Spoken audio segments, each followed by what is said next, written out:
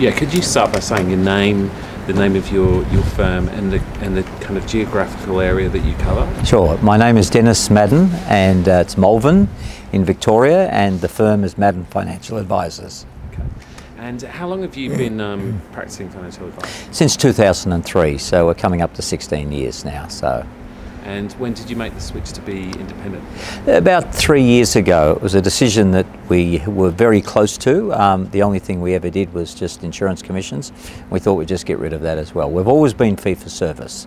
But I think for this organisation, this association to be a profession, this industry to be a profession, we need to take the plunge and to do it. So I took the firm there 3 years ago.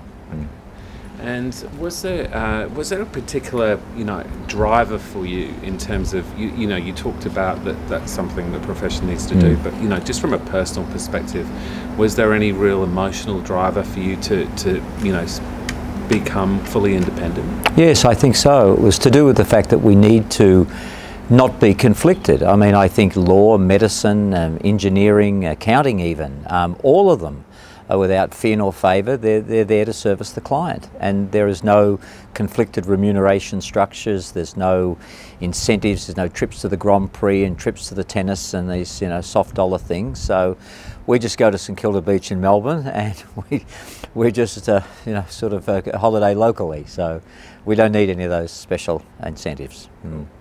And how has it has there been any real difference in terms of how you operate or how you feel, in terms of how you operate since you've become independent? I think it's a feeling of just cleanliness. It's just clean. There's no need to hide anything. You can put your financial services guide out, and it can be scrutineered by the finest Queen's Counsel there is. There is nothing to hide. You are simply there, fully transparent, there just for the needs of the client. Fantastic. Okay, so thinking about in terms of while most people will come for financial advice, it's retirement planning, and particularly the preparing to retire, the couple of years before. Are there any kind of mistakes that you've seen people make consistently, typically over the years that you've, or any tips that you might want to give? Probably, I think to make sure you've got a good retirement is that this concept of a holistic approach. Now, as part of our strategic plan, we sat down a number of years ago and actually developed a chartered accounting business as well. So we've got issues like tax minimisation, the appropriate tax structures, as well as the savings components for a superannuation or a good retirement, the calculators to be able to determine how much you need and all of that, and the regular reviews with the client. But I think it's about having your tax specialist in one room and your advisor in one room. It really doesn't work if the tax specialist is in one suburb and the advisor is in another suburb. In theory, they should all work well together. They don't. They often don't like each other, and they've got different strategic relationships. The loser is the client. And I think one of the reasons we do so well as a firm is because we have this integrated model of accounting and financial advice together. And different to most firms, it's not an accounting firm that started financial advice, it's an advice firm that started accounting. Okay, great. And so for me, one of the most baffling things that people can kind of get their head around when thinking about retirement is retirement income. So in terms of how you go from a wage to or even before you've got a plan, like just working out the strategy of how it all works. Is there anything that you typically, in terms of pension, regular income, is there any way that you can have any tricks that you use to kind of help people understand that change and what they need to do and get their head, how to get their head around it? I think modelling is the best way. I think there are two key questions to ask. Indicatively, when would you like to retire? And roughly, in today's money, leaving inflation out, how much would you like to have? And then we talk about the Australian Bureau of Statistics mortality tables.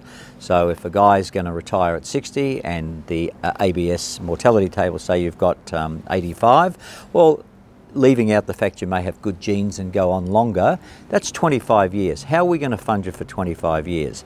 Now, are you going to be a self-funded retiree and not jump through government hoops of incomes tests and assets tests? Do you need $1 of the mature age pension to get the healthcare card because you've had leukemia and various other high-priced drugs that you need on a regular basis, which means you'll be a partially funded retiree? Or are you going to say, no, I've paid taxes all my life, are you from the government, give me money, I deserve that. So again, I think it's important to clarify all of these points on behalf of your client, so it helps. Great stuff. And any kind of advice for people who've never had advice before, they don't even know what to do, how to you know, what to expect when meeting a financial advisor. Is there anything that you can say in terms of the best way to make the most of, you know, getting financial advice for a newcomer? Well, I think the key thing is really, what are your goals, is to help them clarify their goals. The rest of the stuff, name, rank and serial number, is pretty much straightforward. How much have you got in super? Do you have income protection? You know, how much you're paying in tax? I think they're basic sort of questions. But the big thing are the goals. Where do you want your children to go to school? How much money do you want to have in retirement? Do you want to build wealth through bricks and mortar, or do you prefer shares? I mean, or whatever it may be. Or do you want to just plan to eat vanilla slices in France and travel on a regular basis? You know, whatever the issue is, we're here to help you as to your unique needs. So because we're independent, we have no product to push, we have no agenda to push, it's really all about you. Fantastic. Anything else that you think might be valuable for our readers?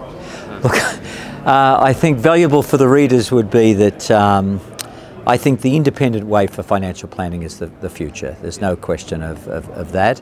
And if you need red hot advice, Maddern Financial Advisers in Milton Parade, Melbourne. Great stuff. That's wonderful. Thank you.